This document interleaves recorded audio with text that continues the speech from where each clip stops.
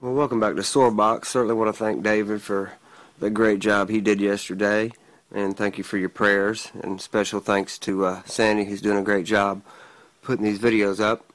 Our passage for today is James 4:13 through 17. It says, "Come now, you who say, today or tomorrow we will go to such and such a city, spend a year there, buy and sell, and make a profit.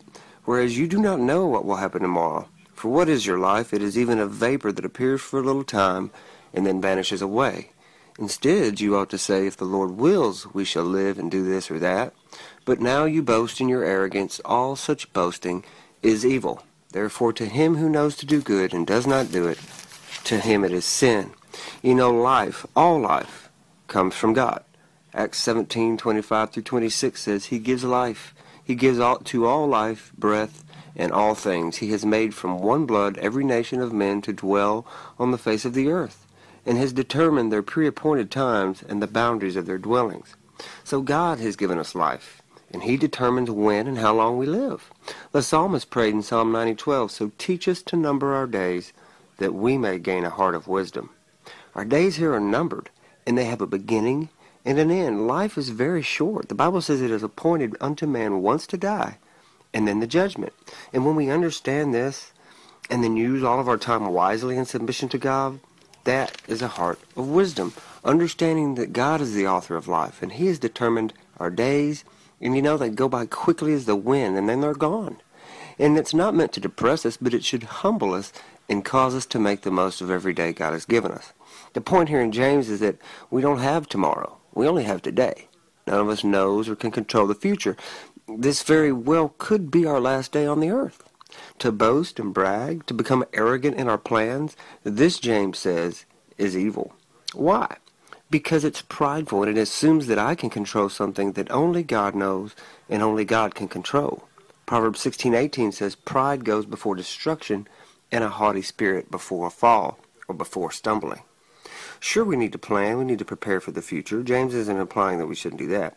But we must keep in mind that while we may make all kinds of plans for tomorrow, it is the Lord, as Psalm 37:23 says, that orders our steps.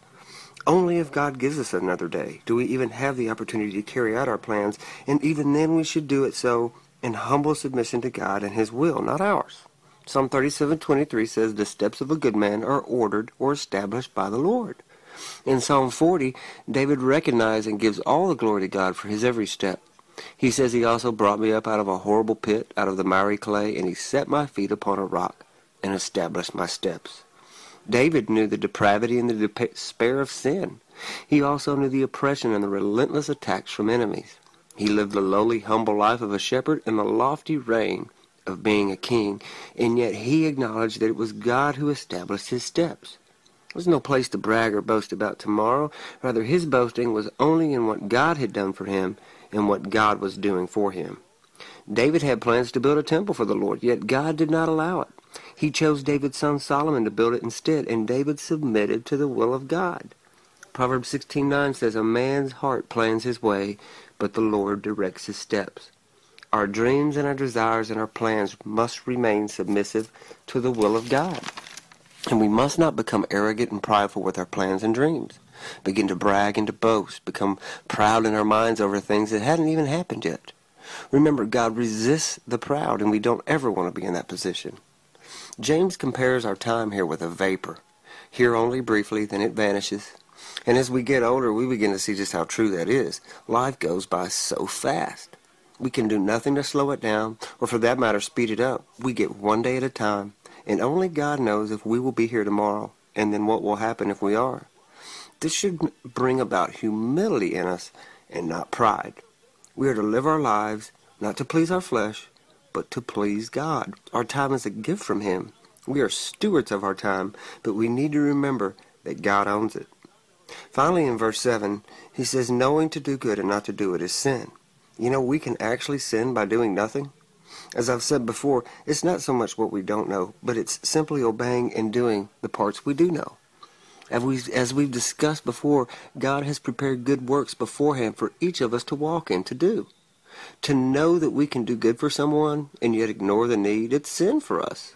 Maybe it's just to pray for someone or be a friend to someone that is a bit different or unpopular. Maybe it's serving at church or witnessing to someone at school or work.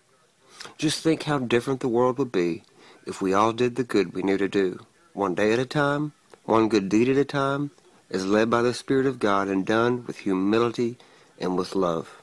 You know, that's a good verse for all of us to memorize. This verse here, 17. Therefore, to him who knows to do good and does not do it, to him it is sin. A good reminder that God has placed the good works for each of us to walk in. We just simply need to be obedient and walk in them. God bless you. Hope to see you back here tomorrow at Swordbox.